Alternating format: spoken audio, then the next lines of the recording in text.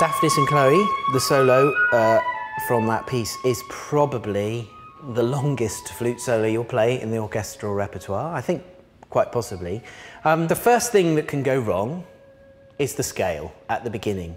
It's one of those psychological things. When you look, they are, I don't know, they got 4 lines. What, hemi, demi, semi, bemi, I don't know, zemi quavers. I've heard many people try to play it too quietly, and I think that really is a mistake. It's only piano, and it says expressively. So I don't think that you need to worry about it being too quiet. Now, we've got this rush up to the B. Now this is really where, you know, this is a sort of a love thing. It's something you need to now, we've had all the difficult stuff up in the top register, and this is the moment where you can really just let the sound open. It's marked forte, now, and it's again here, pianist, no, PPP in fact, so it's really quiet.